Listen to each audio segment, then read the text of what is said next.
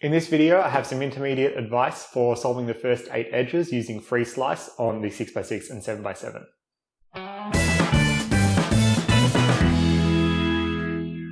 In this video, I have a few intermediate tips and tricks for solving the first 8 edges on big cubes using free slice. The first important thing to note is that just like on the 5x5, there aren't really any crazy advanced techniques for pairing up the first 8 edges with free slice.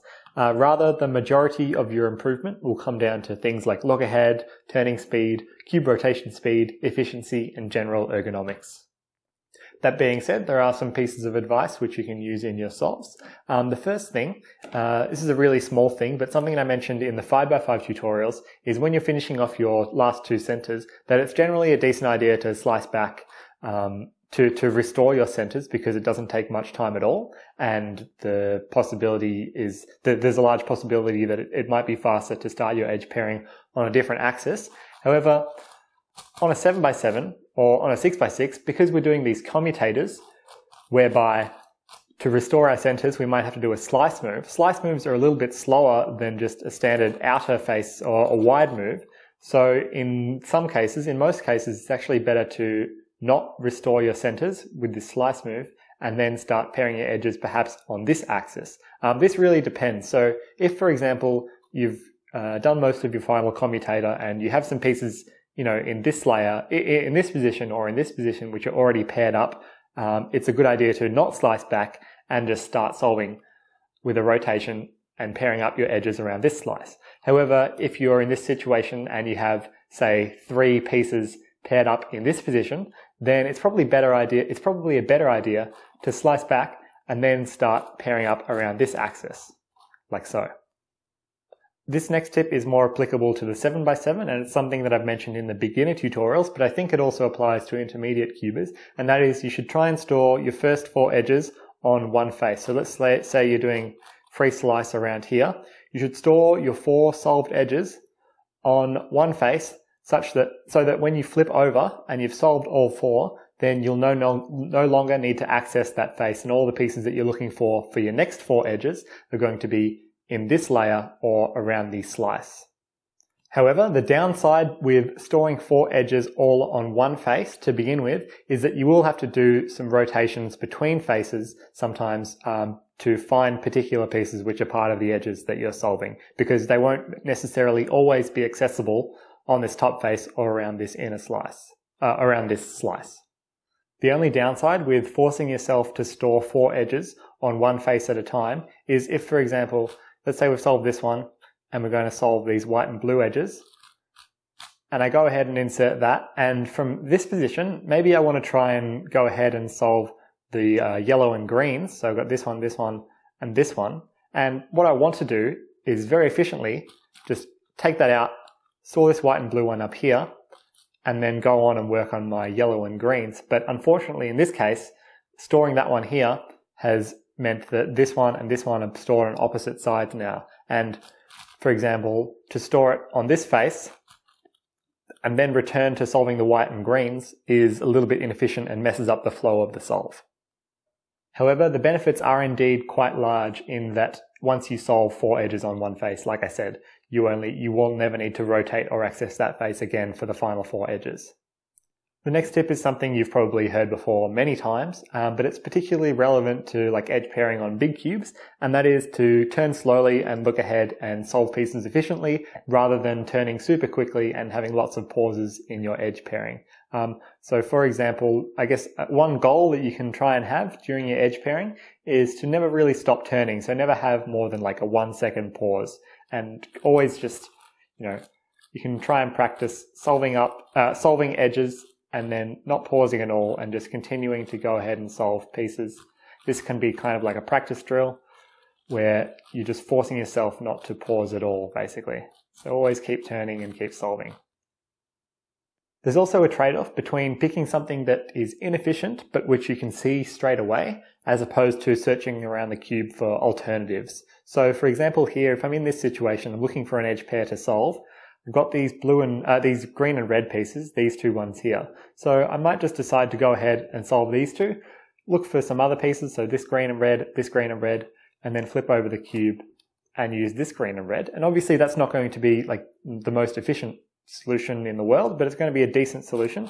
And I guess when I flipped over here, I can also see that I've got these white and green ones. So these two and this one. So I've got 3 edges in one pair, and these 2 remaining white and green ones are here. And so obviously the more efficient solution was to find these and use these to solve the white and green edge. However, if we go back to the situation in which we were in before, there's not really any way in which we can quickly see and recognize that this white and green edge is going to be very easy to solve unless we specifically look down at this bottom face. So the trade-off is between, solving these ones and looking around the cube and spotting these. And in this situation, my general advice for intermediate cubers is just to go ahead and start working on the things that you see straight away, and not necessarily, spend too much time. So don't pause for, 4 or 5 seconds looking for what's going to be most efficient. Just do the things that you see. And then, for example, if we were to go ahead and solve these white and greens, these green and red, sorry, then when we flip over to this side to solve this one, at that point, we'll actually see we can use these, and we'll use those in our next pair. Another really important thing that's going to help you look ahead is being able to pair up edge pieces without looking at what you're doing. So for example, we've got these blue and oranges, this blue and orange, this blue and orange, and this one. And what I want to do is, pair them up together. And whilst I'm doing that, I know that, in order to have a fast solve and fluid solve, then I need to be looking at other pieces around the cube whilst I'm pairing up these 2, this one, and this one.